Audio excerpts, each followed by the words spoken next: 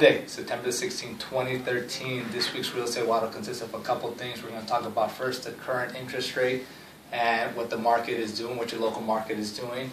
Second thing, we're going to talk about a couple things to look for in this housing rebound that we handled, especially in the last 12 months and stuff. So with the Dow ending positively today, we're about 118 points different from yesterday, ending at 1594. Currently, the interest rate is hovering between 4.25%, 4.375. So you can see here, according to Zillow.com, so you can see this little bar graph. I know it's a little hard to see.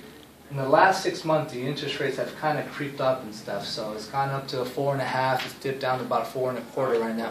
And there's a direct correlation to the housing, especially housing prices and stuff. So in my market, which consists of Highland Park, Eagle Rock, Montecito Heights, City of Herman, Northeast LA is my area. According to Zillow.com, the housing, so you can, it's kind of hard to see. Housing has appreciated at least 33% in the last 12 months. That's a big jump. So when you start to see jumps like this, it's a big reminder of what happened in 2006. So that's why today's video blog will consist of things to look for, especially in the current market. You see here with 30%, 33, 36.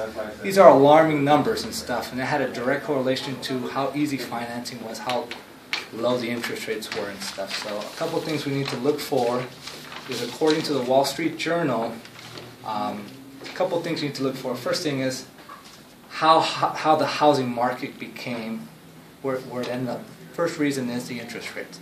It was easy to buy more with the interest rates being so less and stuff. So, and that kind of accelerated, according to their side, that's what accelerated prices.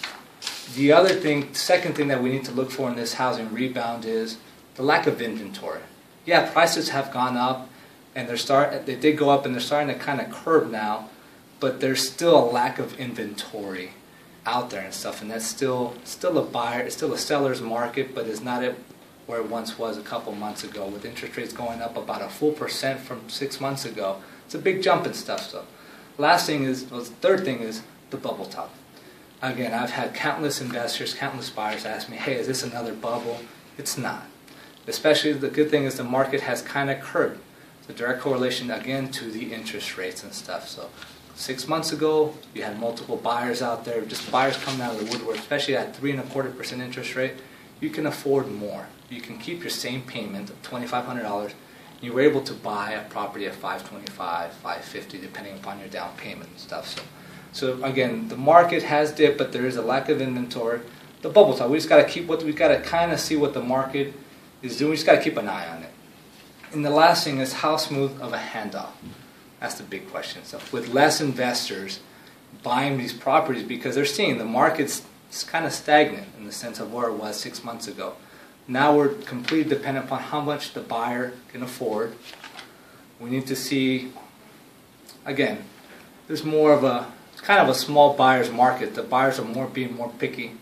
You can look for more stuff. You can be more patient. Whereas 6 to 8 months ago, it was kind of crazy and stuff. There was a mini blip in the market and stuff, so it was a little hectic and stuff. But now things are back to normal. We do have to keep an eye out. Again, everything we're talking about, you can go on our website, coronatoreg.com, or on our actual, on our actual website, realestatewad.com, or you can follow us on Facebook, Twitter, and Instagram. We just created a new page and stuff. So if you have any questions, give us a call. I'll see you next week. Take care. Bye.